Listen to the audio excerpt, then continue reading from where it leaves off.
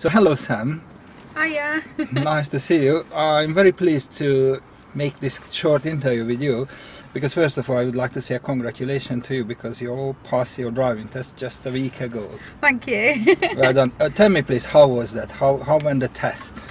I really surprised myself on the test because in the run-up I'd been really nervous and my two mock tests that I had didn't go very well, as you remember. I didn't pass them and my nerves just kept getting the better of me, and then on the test day I had a lesson beforehand and that really helped. We went through parallel parking, turning a road, and I just felt much more confident about the manoeuvres. And then when we got to the test centre, it was quite nerve-wracking sitting there, but the examiner came up and he introduced himself to me and I felt he put me at ease.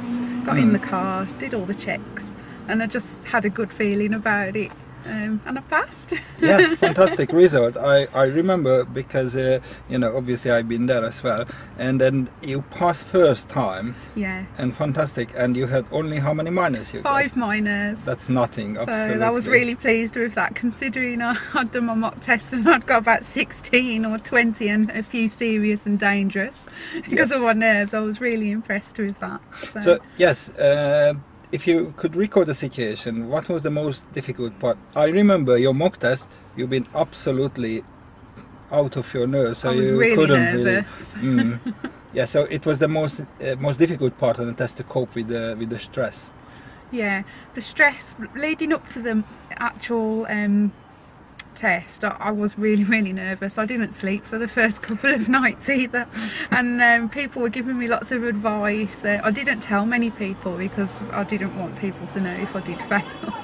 And on the morning I made sure I got a good breakfast, and it was just, I felt so nervous. Yes, and if you can think back, because you know, the mock test really wasn't too good, none of them. So what did you learn on the mock test? Was it crucial? It was crucial because it made me realise that I had to put in a lot of extra work if I was going to pass my test, and in the run up to my test I made sure that I had double lessons, 2 lessons a week to try and get my skills up. And also to relax as well, because I didn't think I was as good as other people maybe thought I was. So I told you the main thing to fail the test is the stress. Yeah. Because everyone should be on a very high standard, otherwise the instructor wouldn't encourage none of you to go for the test. That's what I kept thinking. You wouldn't have told me to book my test if you didn't think I was ready. Yes, that's absolutely correct. So, and tell me now, because you've been 1 week driving alone, how was the first week? So scary. I think I was even more scared when I got my car than when I actually passed my test, because now I haven't got anybody sitting with me. But doing the Pass Plus has really helped.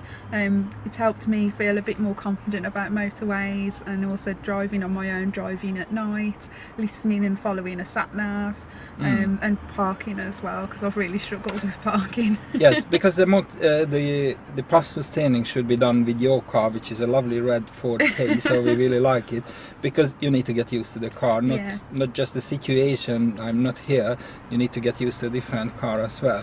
So I'm very happy with it. Would it be possible please to show what you've got? You've got your Absolutely, very proud of certificate. it. That's my Pass certificate. Fantastic. That's from my test. And then when you do your Pass Plus training you get one like this. Oh, fantastic. But what you can't show us, you have a brand new job as well, so you must be very happy. Yeah, so it all came at once, all changed.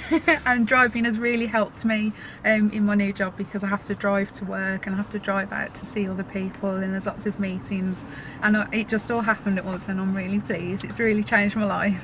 And you deserve that. So I would like to say one more time congratulations, and also thank you being here in this interview. And one more thing I have to say, a big thank you, because you've been part of one of my other videos as a pedestrian, and then you've done a great job as well, so thank you very much. Thank you, Zoe. I couldn't have done it without you. Thanks for all your hard work. And I wish you have a lovely successful drive, and good luck in your new career. Thank you. Thank you. See you soon. Bye. Bye bye.